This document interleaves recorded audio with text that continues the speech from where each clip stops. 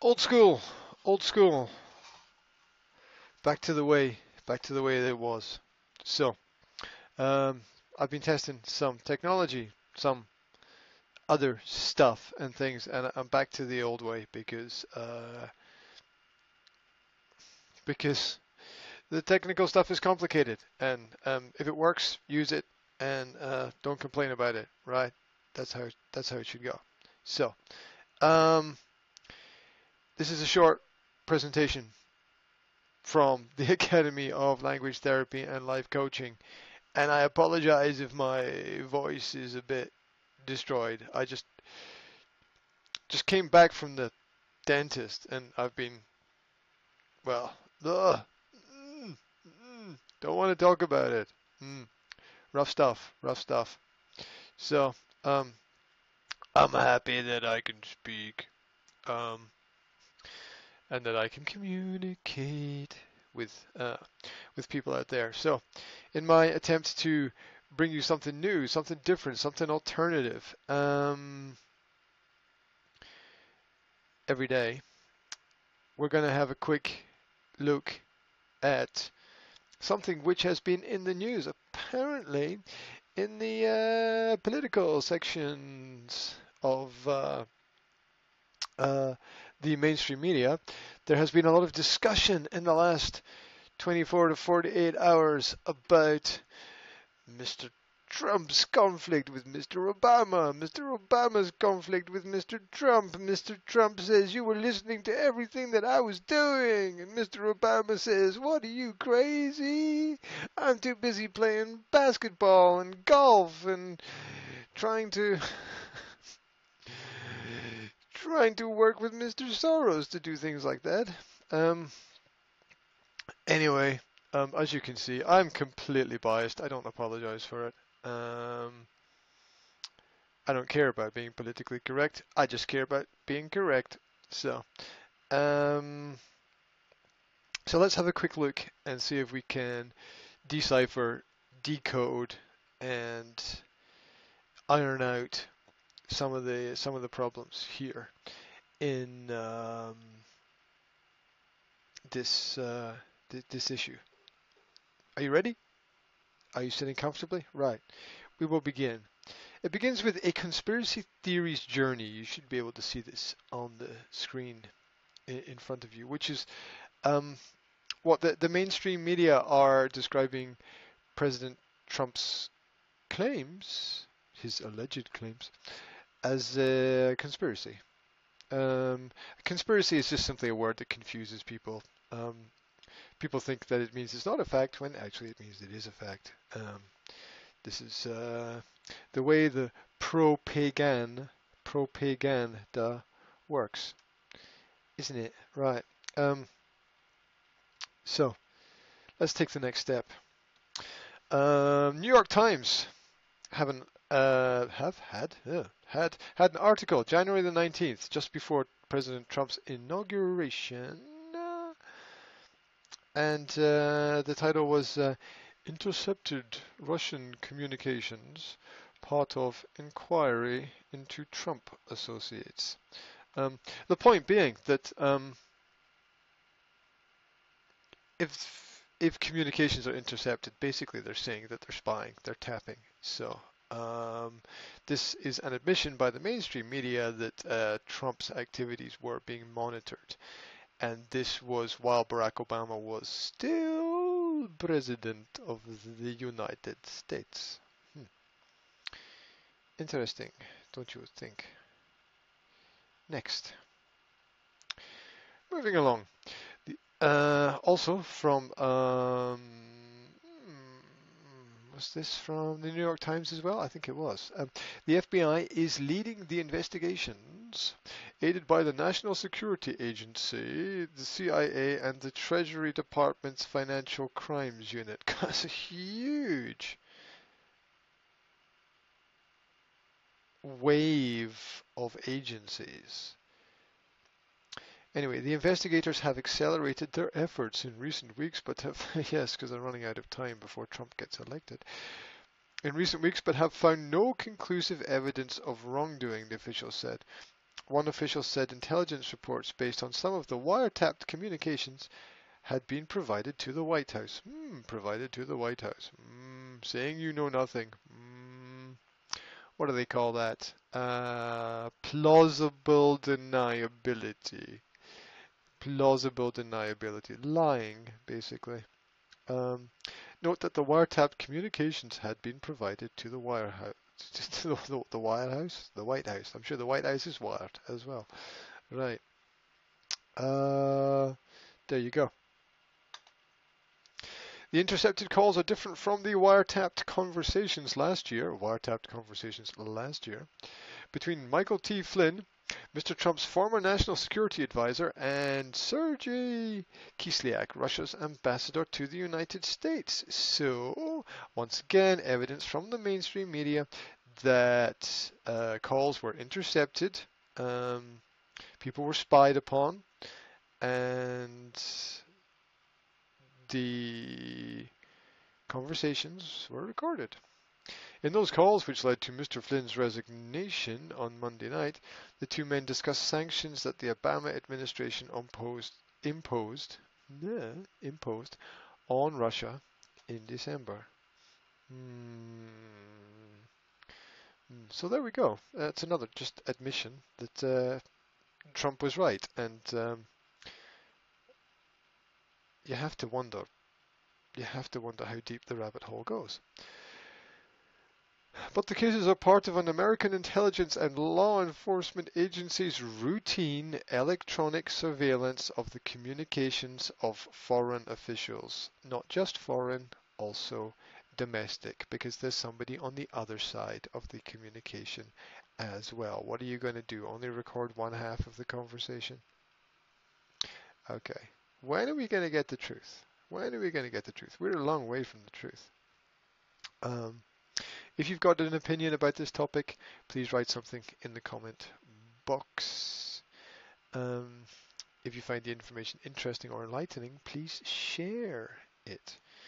You can probably right-click on the video, copy the URL, and paste it somewhere else on your Facebook. Moving on.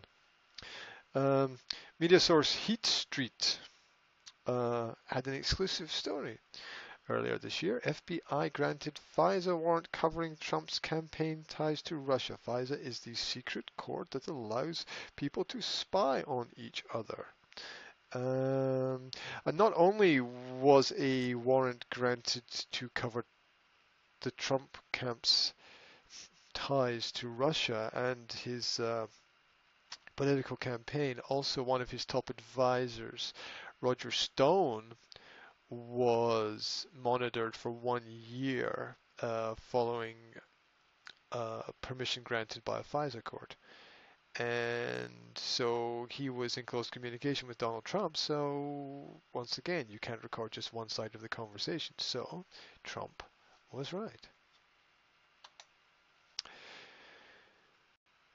Back to the headlines. Obama administration rushed to preserve intelligence of Russian election hacking. Yes, when the Democratic Party was promoting evidence of Russian election hacking, we lost because they got help from somebody else. No, you lost because you ran a very bad campaign with a very bad candidate. Anyway, this shows that the Obama administration knew what was happening, and they were preserving, collecting, and collating data and intelligence. The thing is that the mainstream media thinks you have a goldfish bowl memory that lasts about 3 seconds, and you can't remember what they printed, posted, or published 2 months ago. They might be right, you know. They might be right. So, on January the 2nd, administration officials learned that Mr. Kislyak, after leaving the State Department meeting, called Mr. Flynn, and that the two talked multiple times in the 36 hours that followed, which is Mr. Flynn doing his job, answering the phone. and giving advice. American intelligence agencies routinely wiretap the phones of Russian diplomats. Right. And transcripts of the calls showed that Mr. Flynn urged the Russians not to respond, saying relations would improve once Mr. Trump was in office, according to multiple current and former officials. Nothing wrong with that. Nothing wrong with that at all. Anyway, the main point is that that Obama's denying recording things, and everything is routinely recorded anyway. Yeah. Right. Little bit of back and forth communication on Twitter. Howard Dean posted that recently released information means the judge found probable cause that Trump was engaging in criminal activity and issued a warrant for a wiretap. Probable cause, interesting phrase. Donald Trump responded, and this is how the whole furor started. Terrible, just found out that Obama had my wires tapped in Trump Tower just before the victory. Nothing found. This is McCarthyism. Yeah, I'm not sure that Trump quite understood what he was getting into. The deep state is in fact a giant abyss. But now we can all see that, so thank you very much, Mr. Trump, for baiting the left with something that they just couldn't leave alone, could they? So, what does this mean? The FBI taps cell phone mic as eavesdropping tool. This has generally been known in the intelligence agencies and in the alternative media for the last 10 to 15 years. Many books published on the subject. If you haven't had your head stuck in a hole, you'd know that. The agency used novel surveillance technique on alleged mafioso, activating his cell phone's microphone and then just listening. So the microphone in your phone can be remotely activated, even remotely turned on, I believe. Yes, CNN reported in their technical publication how the NSA can turn on your phone remotely. I mean, it's just a global tracking device. Well, it began as a tracking device, now it's a listening device. Extremely useful, though. Right, you post nice little videos to Facebook using your mobile phone. Every tool is a double-edged sword, I believe. Finally, NSA whistleblower Ed Snowden is quoted as saying, "From my desk I could wiretap anyone, you, a federal judge, or the president of the US, because everything is interconnected. We live in the massive data network matrix of everything, and we are approaching the singularity as a result." Anyway, the article from mainstream media goes on to say from the well, that's comforting department. Yesterday, it was revealed that Edward Snowden was the whistleblower who exposed some details of NSA surveillance capabilities, often going far beyond what people expected.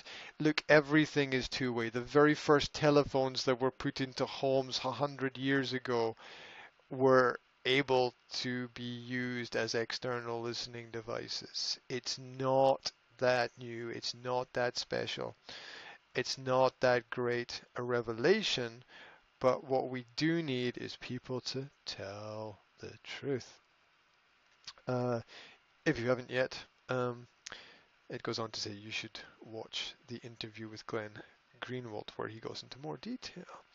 Yes, so we've got the WikiLeaks now releasing information about, it's just basically collating the data about how the Samsung televisions with the microphone is always on. If you had a special cable box in the past, a lot of them were installed with microphones that could be externally turned on. It's got to be insane, right? In fact, looking around me, I've got 1, 2, 3, 4, 5, 6, 7 cameras, which must have microphones attached to them as well, and a further 1, 2, 3. Oh God, we do it to ourselves, don't we? We do it to ourselves. Can't point the finger at anyone else. Me, myself, and I. There we go. What's the point? The point is, Obama's lying. Trump was right. Time to take the next step. Let's see what happens. If you've got an opinion, write it next to the video. If you like this, share it with somebody. And don't forget to drink enough water today. There you go. More information about what we do, you'll find it at the top of the page. Where is it? Up there at the top. www.nsa-slovakia.com. Visit our YouTube channel. Hundreds of videos. And keep in touch with us. We will be back soon. I hope. Just have to work out how to turn this off again. Kind of just have to keep things running because what happens is the live stream goes out slightly more slowly, and I don't want to cut it out. Cut it up, cut it up, put it up.